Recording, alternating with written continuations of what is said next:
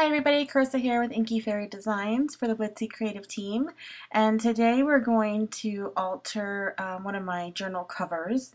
I'm actually altering the Canson XL Mixed Media journal, and I'm tired of this blue cover and I wanted to give it some of my own artwork and personality. The inside is getting pretty full and making me happy. I wanted the outside to do the same. So I pulled out these Delta Creative Ceramcoat, I think that's how you pronounce it. They're acrylic paints, and I haven't ever used them before, so I thought I would go ahead and play with these today. Got 4 different colors in the same kind of color family, so that they will all work and blend together. I'll have the actual colors listed below in the description. This journal cover was really inspired by this new Donna Downey signature stencil. This one is called Artist Soul, and I love her quotes so much. I love her stencils, as you all know by now, probably getting to know me. So yeah, this is kind of the inspiration for the front of my cover. I wanted to have that quote on there.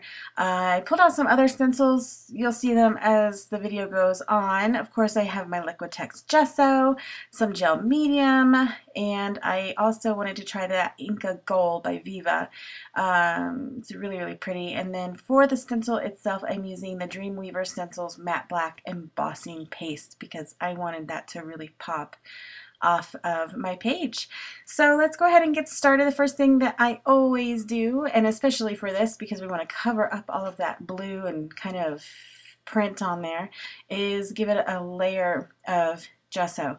Now I ended up doing 3 layers. I'm just showing you one here. So I would dry it in between and let it sit and then add another layer and just applying it with a paintbrush, trying to get into where those rings are, but not being particular. I was only going to do the front, but then as I got started, I was looking at the back and I thought I might as well just open up this journal and do both at the same time so that the front and the back is pretty, but I'm only going to put the quote on the front, but I'll show you basically what I do on one side I do on the other, so I don't show you all of it. But I'm adding some tissue paper with gel medium, and I kind of put the gel medium on my surface as well as my tissue paper, and then put the tissue paper on top, and that gives it a smoother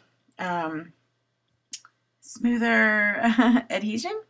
And then I kind of tore up the sides and just very organic, let it tear where it wanted to, kind of where the matte medium didn't completely dry all the way because I didn't allow it to dry all the way before I started doing that. And then I added a light layer of gesso on top of that just to kind of tie it all together, and now I'm adding my colors, which make me so happy. And I'm just kind of dry brushing, actually not kind of, I am dry brushing all of this paint on my pages, and so what that means is I'm not rinsing my brush with water in between picking up new colors. So if I still have a lot of paint on there, you'll see I kind of rub it off to the side, or you might not see because I have it sped up so much because it's a long video. But then I'll go into the next color, and what this does is it allows those colors to blend more, I guess, naturally, because I'm not completely cleaning off my brush in between. So it allows them to really work together and blend together, and I really like the effect that that gave.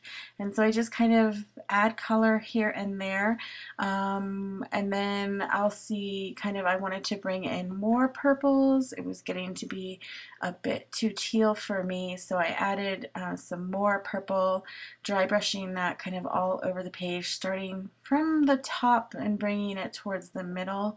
And then I really liked, I think it's the Mermaid blue, this color, and I really like that color with the purple, and so I kind of brought that one more from the bottom and up, and just dry brushing so you can see all of the texture from the tissue paper as well as the brush strokes, which is the look that I was going for on this cover. So I finished adding that layer, and then I wanted to bring in some more texture with these stencils, and I'm just using the same colors that I used on the background. So this will be very subtle, so you can see some of the numbers, but they're not totally in your face because I'm not using any contrasting colors like black or white. I'm using the same colors that I used to color in the background.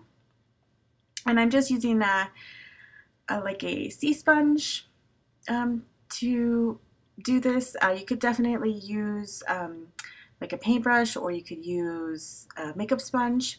And then I realized at this point that I completely lost all of the text and everything from the tissue paper with all of my colors and layers, and so I wanted to bring some of that back in, so I just pulled out a stamp that had some text on it, and now I'm going in and adding some letters with that same sponge and just the same colors, because then I thought that the black was too contrasting and too stark. So yeah, when I'm working, and even when you're working, you just have to keep going until you're happy with it, and you'll know when you reach that point. So there isn't really any rhyme or reason for me. I just kind of keep going and keep adding until I like what I wanted. And I knew that at some point in the middle, I knew that I was going to end up here, and I was going to be using this stencil with the Inka Gold, which this is actually, the color is antique silver.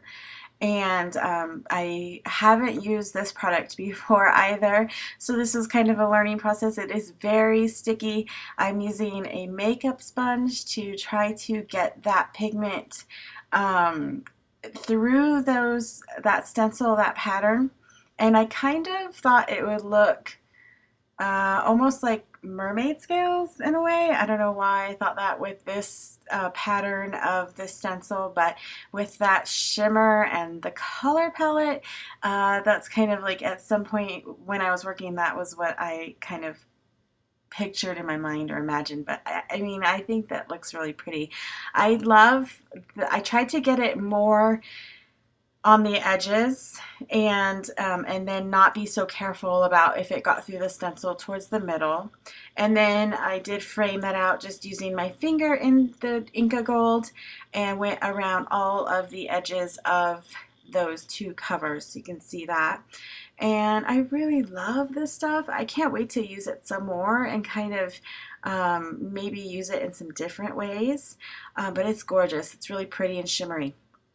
So now here's the quote, and I'm using that black embossing paste and just kind of adding it pretty thickly here and pulling it up, and so happy with how it came out. It kind of got a little bit under that word her, but it's okay. I can still read it and see what it says.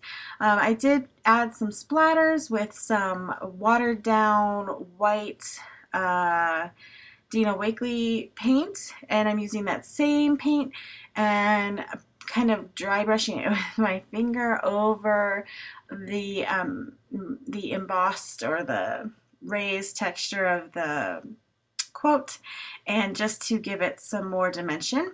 And I think you can read it a lot better, so you can see all of that pretty shimmer and shine and the texture, and you can really see the dimension of that stencil and that quote. It looks really cool. I like it. So I'm really happy with the way that my cover turned out. I got to play with a few new to me products, and I can tell you that I love the Inka Gold. I really do love the Delta acrylic paints. They were really pigmented and very opaque, because it kind of covered up all of my tissue paper, but that's all a learning process, and just really enjoy how it turned out in the end. Here are some close-ups. You can see that Inka Gold. It's really gorgeous. It looks gold here, but it is more of an antique silver, almost like pewter type. And yeah, you can see all of the gorgeous texture and to mention on my page. I hope you enjoyed this video. For more ideas and inspiration, be sure to follow Blitsy on Instagram and their Facebook page, as well as check out Blitsy.com for more ideas from the creative team using all of the great products that Blitsy carries every day. See you next time.